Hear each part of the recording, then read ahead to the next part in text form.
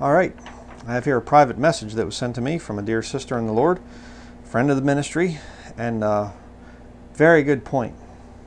I'm not going to read her name. Don't know if you want to be named or not, sister, so I'll just leave that out. But I'm going to read the private message here. Another great proof text proving that the body of Christ not only is not going to go through the time of Jacob's trouble, but we have actually already been delivered from it. So what do you, huh? 1 Thessalonians chapter 1, verse 10.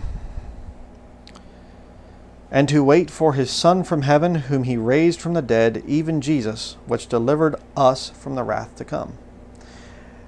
Get a hold of that one. Okay? Let me get to her message here in just a minute, but look at that. To wait for his Son from heaven.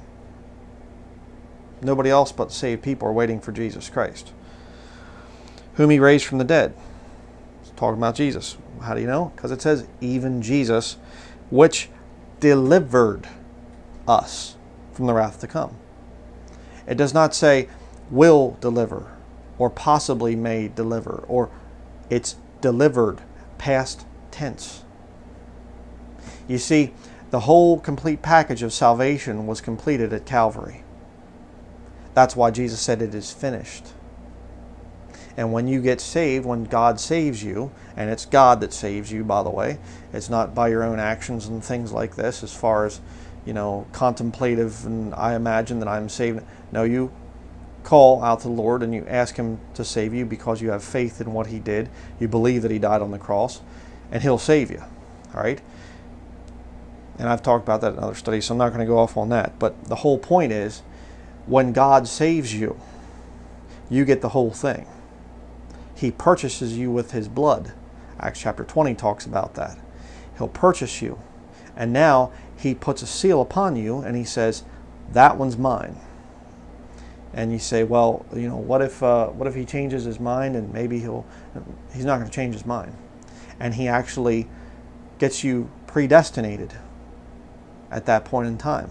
Predestination is not before salvation. Predestination is after you get saved.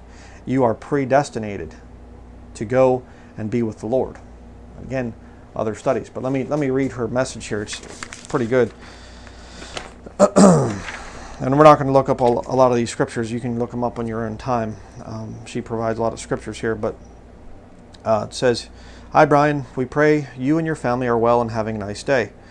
It's a nice day, but it's a little bit hot. I don't know. You probably hear the air conditioner on over here. I had to install it. Usually it doesn't get very hot in the month of June, this early on anyhow, but it's very hot right now. So yes, we are kind of having a nice day. So, a few days ago, I watched your video, Flee from the Wrath to Come. As I was reading Thessalonians last night, I saw something new that I think is another proof of the catching away of the church. If you have a minute, please read. Thank you. 1 Thessalonians chapter 1, verse 10. And to wait for his Son from heaven, whom he raised from the dead, even Jesus, which delivered us from the wrath to come. Point number one. God didn't say, will deliver us, but that he has already delivered us from something that has not happened yet. Who can be delivered from something that hasn't happened yet, and how? Point number two. Wait for his Son, who is waiting for Jesus, not the lost world who will receive his judgment in the time of Jacob's trouble. We, the church, are waiting for Jesus to catch us away. Amen. We are waiting for God's promises. Us equals the church. Those who are saved only receive this promise from God. John chapter 14, verse 3, and if I go and prepare a place for you, Jesus in heaven, in other words, after the resurrection, which is stated in 1 Thessalonians chapter 1, verse 10. I said in other words there. That's not part of the thing. I will come again and receive you unto myself, that where I am, there ye may be also. Also, Ephesians 2:6, we are sealed.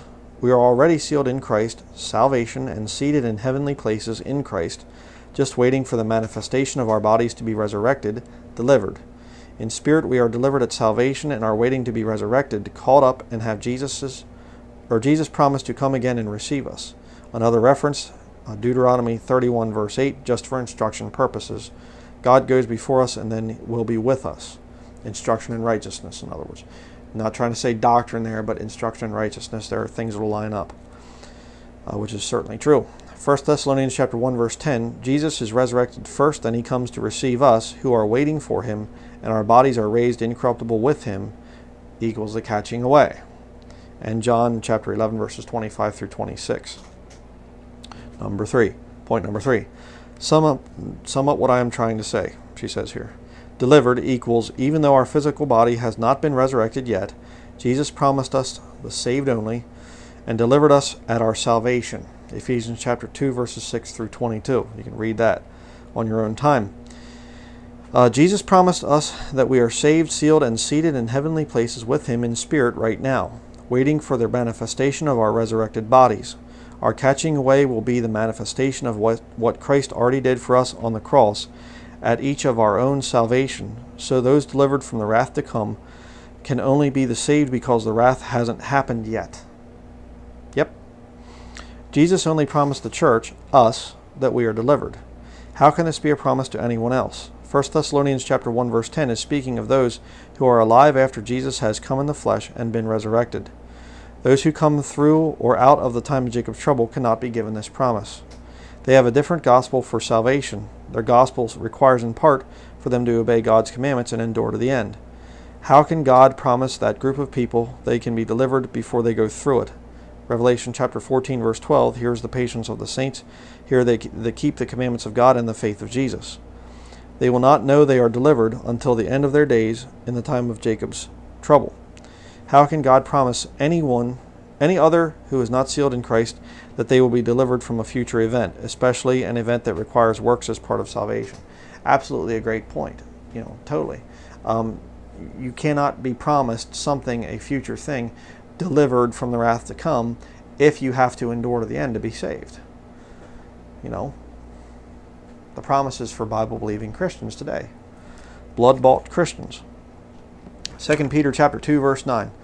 The Lord knoweth how to deliver the godly out of temptations and to reserve the unjust. She has in quotations here, the church is the only justified group justified in Christ, unto the day of judgment to be punished. 2 Timothy chapter 4 verse 8. Henceforth there is laid up for me a crown of righteousness, Revelation 3 verses 10 through 11, which the Lord the righteous judge shall give me at that day.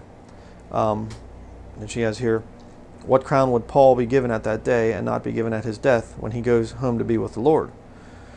And then it goes back into the verse here. And not to me only, but unto all them also that love his appearing. And she has written, who loves his appearing? Only the church. All others will face Jesus' judgment before his second coming. Yep. Concluding here, thanks Brian for taking the time to read this. Sorry it takes me too long to explain. God bless you and your family. No, it's not too long to explain. It's very, very, very good. Very profound points there. It's really just like you think about that.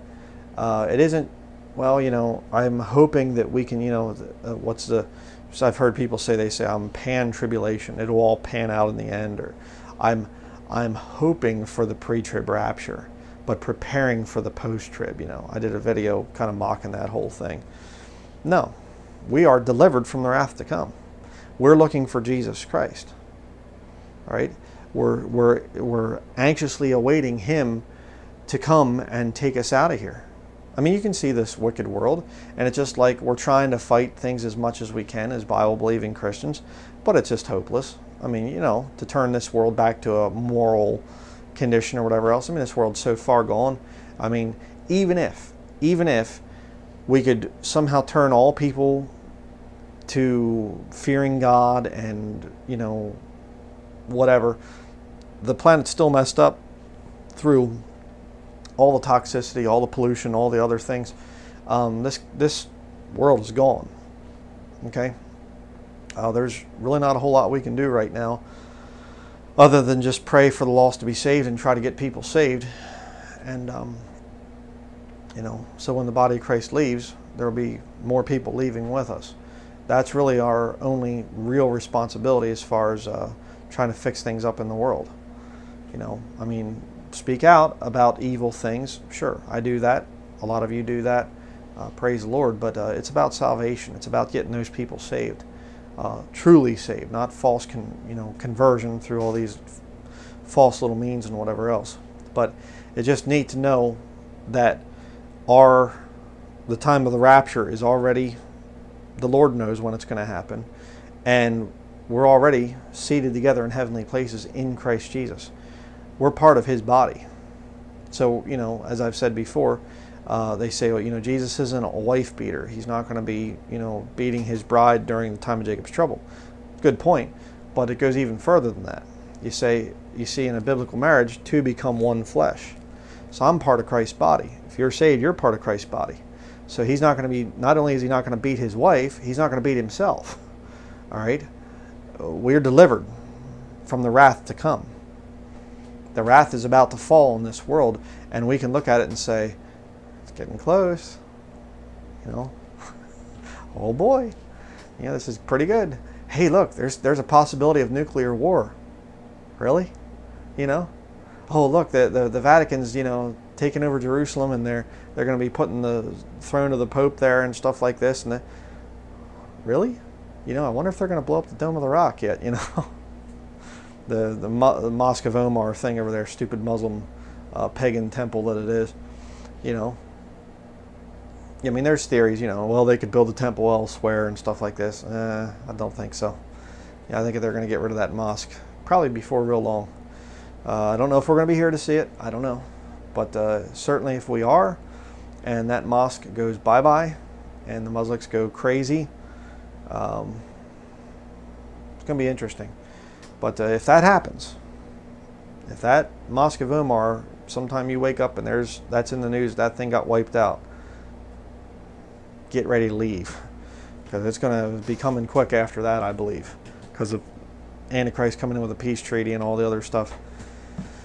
But very good point, sister. I really appreciate that.